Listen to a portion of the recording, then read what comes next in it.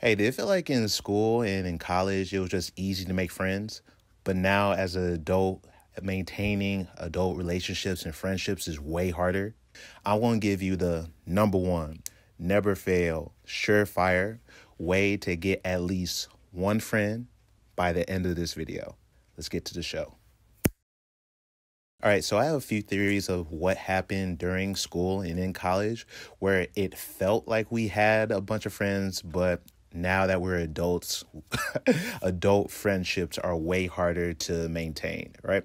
And so I think that we actually did not have a lot of friends in school, but we had a lot of proximity to people. And this created the illusion of having a lot of friends. But once you graduate and you work remote and you have a more sedentary lifestyle, the reality of these lack of friendships or surface level friendships just came to be the reality. And also, as an adult, you don't have the same distractions providing the illusion of friendships like drugs, sex, and alcohol that we had in school and college because we're adults. Boom. And number two, I think another thing that's missing from school and college that we don't have as adults is the power of the referral. So in school, people lived on campus, you had study groups, you had spontaneous hangouts in dorms or parties and so on and so forth. And so you just had way more spontaneity in your day-to-day life, right? But as an adult, you have much more routine. You live way farther away. So your friends, they're not always your neighbors. And so when you lived on campus or even in apartments or went to school, you had spontaneity of meeting new people in your lunch areas or meeting new people at the gym and so on and so forth. And so there's some intersectionality between people where it's like, hey, I can become friends with your group of friends and boom, I have friends now. And so I think this is also the reason why millennials are having such a hard time getting married, because it used to be that, hey, I have a single friend, you have a single friend, I can refer my single friend to you, right? But now that we're not in proximity like we were in school, you have to be way more intentional with meeting up, opening up your home. Is actually a planned thing where people have to drive and commute. You have to clean up and so on and so forth. But, if you were bored, you just pull up on someone in their dorm. Or if you want to go way back, you actually used to know your neighbors. And so you'll knock on their door and you'll have real friendship with them. And so now that we're out as an adult, the same ratio or even the same reward of relationship, there's more investment, right? But in college and school, there was less investment because y'all all were in the same proximity. So a little bit of effort, but a higher return in friendships. But now it's way more invested in effort, but you might have less return on friendship because people may not be as great. And so it's the same pool of people from college to adulthood, but your frequency of people was much more in school than now. And now that you don't have as much frequency, you may invite people over or you may go to something like a kickback or a barbecue or something, and then it's whack. And you're like, I'm not doing this again. I'd rather just stay home. But this is not conducive for yourself. So you just have to know just what the scripture says in Hebrews 13:2. It says, be not forgetful to entertain strangers, for some have entertained angels unaware. And so you have to make sure that you are open and that you are friendly and opening up yourself or your apartment or your home for spontaneity, the same type of spontaneity that we had when we had dorms and when we had off-campus apartments where people could just pull up. And so you have to be hospitable because you might meet some really great people. So, yeah, it's hit or miss sometimes. You may meet some sucky people, but how are you going to get through and meet the good people if you don't meet some of the sucky people? Because it is what it is. It's just life. I think in college and school, we're kind of open to sucky people, but now we don't really do that.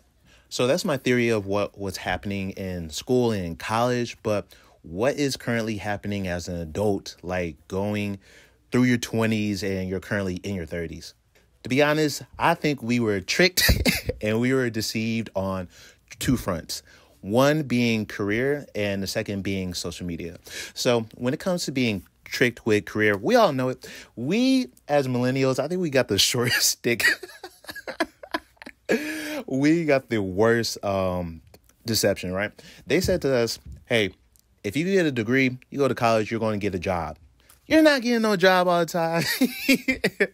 It's way much more about who you know or entrepreneurship than the actual degree itself in certain fields, right? And I think the same thing came with us being fed to pursue careers over relationships. So we see this in the same things with marriage, that millennials, yeah, there's some financial, socioeconomic issues that are happening as well. But I think one of the parts that we are neglecting is that we're fed, hey, go after your career, go after your dreams, go after all this work and grind and all this crap, and this will fulfill you. But what we have seen is that right now, currently, women are the most educated and they are the most financially stable, having the most money, right? But they are the most lonely that they have ever been.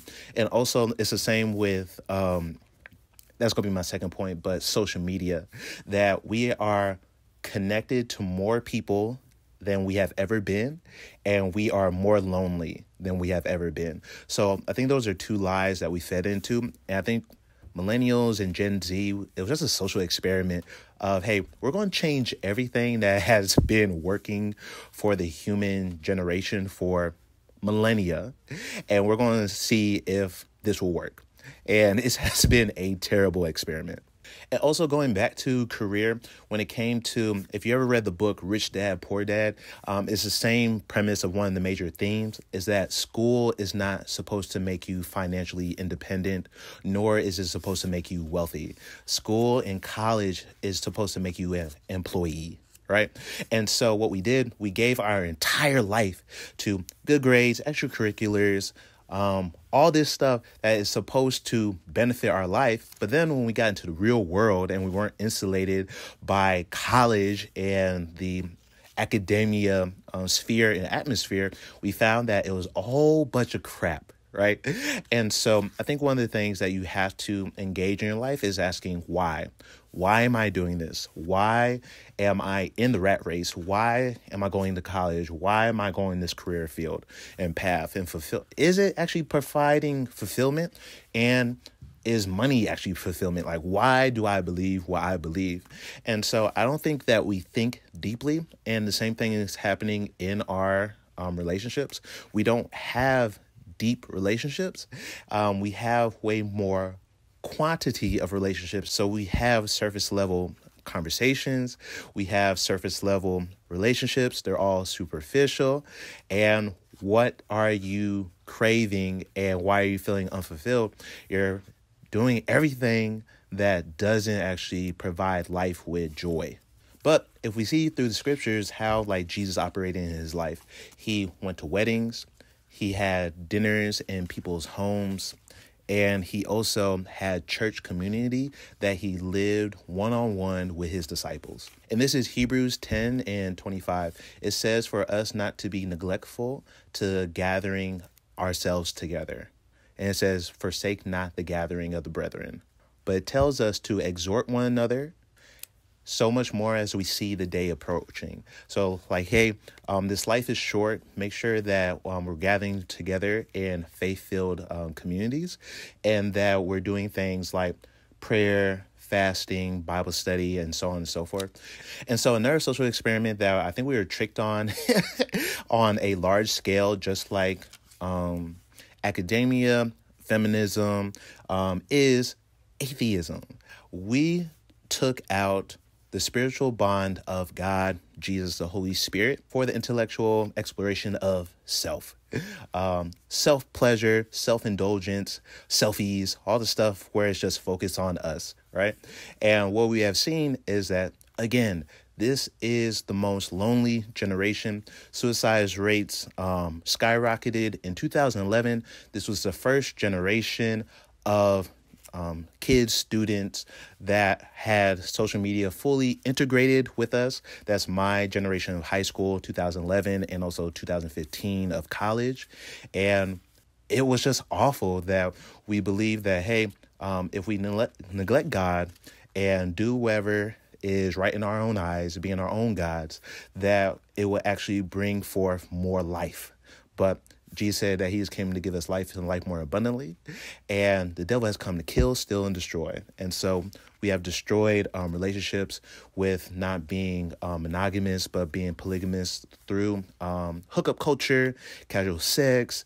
We added a whole bunch of drugs and all this freedom, but that freedom only made us more in bondage to sin and addictions. And so I think that's another thing that we just neglect, that we have taken out the family structure, the spiritual structure of faith and Christianity. And we are said, okay, we're all going to be fine taking out all these staples of life. We're not. And so that's another reason it's hard to make relationships as an adult, because we live such a godless life in a godless academia and educational years that now we're just godless adults, except for those who are in the faith. And I did want to harp on this social media experiment, because that was my point number 2 of why it's harder to make friends as an active adult, because we have so much access to everyone that we have, number one, comparison, and comparison is killer of contentment. So we're not content. And number 2, it creates the fear of missing out, right? And so we're going to places trying to be omnipresent everywhere at once, that we never create depth in any of our relationships. And also it creates the illusion of intimacy with others, because instead of calling them, you see them on social media, you like or you comment, sometimes you don't even DM. And from that, you think that there's depth in your relationships. Well, there's not. Right. And so when you actually meet face to face or in person, you don't have the relational safety to create like in-depth conversations. So everything is surface level. Hey, how's work? How's school? Sports games, celebrity gossip, all this crap. And so because of that, no relationship is standing on solid ground because of social media creating a bunch of superficial, shallow, and another aspect of the relationship, something has become transactional in our relationships that should have no type of monetary value to it. Relationships are priceless. This is friendships. This is romantic relationships. And so now there is a lack of safety in relationships. And even says like in the scriptures and Proverbs, like a gossiper sows discord among friends. And so there's no type of integrity in relationships. There's no type of true communication, because everything is via social media. We're never in the moment. We're not present. We're not prayerful. And so this is just the hardship of friends right now. And this was foretold in scriptures. This is 2 Timothy 3:3. It talks about in the last days how people will fall away from God and indulge sin in the devil and godlessness, right? It said people will be without natural affection, truce breakers, false accusers, incontinent, fierce, despisers of those who pursue truth, right? And so that's the bad news. What is the good news? What hope do we have? How can we fix this? So there are 2 scriptures that I want to give for like, hey, how to get friends and how to maintain good relationships. And it's Proverbs 18:24. It says, a man that hath friends must show himself friendly, and there is a friend that sticketh closer than a brother. And so in the Hebrew, the scripture actually means something very interesting that you have never heard before. In the Hebrew, it says a person that has many companions will bring himself to ruin. But there's a friend that sticketh closer than a brother, right? And so again, if you want really good friendships, that scripture is saying the quality of the person is better than the quantity of friends. right? And so you're like, hey, man, I'm a really good quality friend. I will also like good quality friends, but it's not working. It's not being reciprocated, right? And so I think John 15 and 13 explains this pretty well of like, hey, what should we do to do this? And it says, John 15:13 says this, no greater love thou hast than this, that a person would lay down his life for the sake of his friends. So I made a guarantee by the end of this video, you will have at least one friend. And so I will make another video about like how to be easy to love. And it's the scripture right here that no greater love than this, than a friend to lay down his life for a friend. Who laid down his life for you is Jesus Christ. He died on the cross for your sins that you may have relationship with the Father. You'll no longer have tension or enmity with God because of your sin, but you may draw nigh to him, believing in his death, burial, and resurrection. And so this is one thing that makes us open to having relationships with others and showing ourselves friendly, that we may have friends, is that when we are in the love of God, right? And we are keeping his commandments, because this is John 14 and 15. It says, if you love me, keep my commandments. That first, you must be a friend of God, and then you will be friendly to others. You will have more friends, right? But the greatest way to end friendships is godlessness and sin. And sin and breaking his commandments ruins friendships. And so it says in scripture, what does it profit a man to gain the whole world and lose his own soul? And so right there, it says like, hey, you can have all the friends in the world, but if you're not a friend of God and you die and go to hell, your life is worthless. Versus if you're a friend of God and then he's your only friend, you'll have life eternal. And then you'll have all the brethren, all the people in heaven being your friend. But if you see Jesus, that he had at least 3 friends with his inner circle and the 12 disciples. And so people loved him. He was attracting them, and he was attractive. But even him being perfect, people killed him. And so there is security in yourself that you need to get when it comes to the love of God, right? So this is what we need in our life: the fear of the Lord and the love of God. And so this is how we can be secure. And this is the prayer that David prayed, is like, even if my mother and my father forsake me, the Lord will never leave me or forsake me. And so I think that's really important. But number 2, it says, hey, if you love me, keep my commandments. So very practical. Number 1, you'll have at least one friend if you're a friend of God, truly, keeping his commandments, not disobeying him, not living a devilish, godless life. But number 2, it says, this is pure and undefiled religion, that you will visit the orphan, the widow, and are unspotted from the world, right? And so this is one thing in Matthew 25 where Jesus is like, I was hungry and you did not feed me. I was in prison and you did not visit me. I was naked and you did not clothe me. And the disciples are like, hey, when did we see you naked? Or when did we not visit you while you're in prison? When did we see you hungry and not help you? He says, what you have not done to the least of these, you have not done unto me. And so it's like, hey, I don't have any friends. How about instead of thinking of yourself, you think of others? And like the scripture says, it's more blessed to give than to receive. And as you give to others, showing yourself friendly, being a friend to others, you'll have friends. So as you take care of the poor, the widow, the maimed, the lame, the blind, people who cannot repay you, you will be repaid in heaven, but also you will be repaid in this life with hopefully friendships. It's not always promised, as we see in Jesus' case, but most likely, I think orphans will love you. I think widows will love you, and most of all, God loves you. So if you want to have friends as an adult, make sure you're living a Christian life.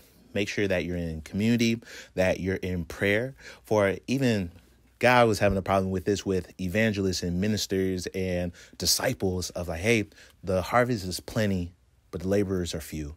Pray to the God of the harvest that he will send laborers. So if you really want friends, pray to God and that he will send you friends, but also do the work that is called of being a follower of Jesus Christ and a disciple. Make sure you have Christian friends. I know that right now, even finding a good church is hard. It's like a spiritual wasteland out there, but there's still good churches out there. The Holy Spirit will build his church. It says Jesus will build his church.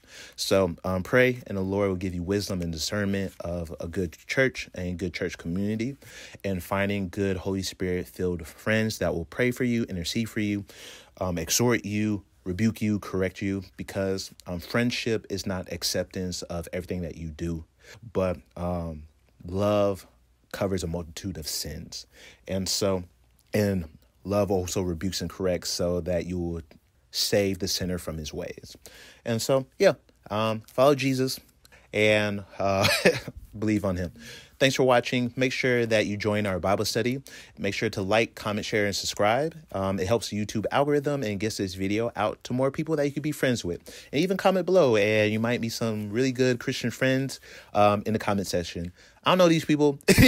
Be safe down there as you're commenting. They may be weird. Thanks for watching. The next video on screen is my tips of how not to waste your 20s.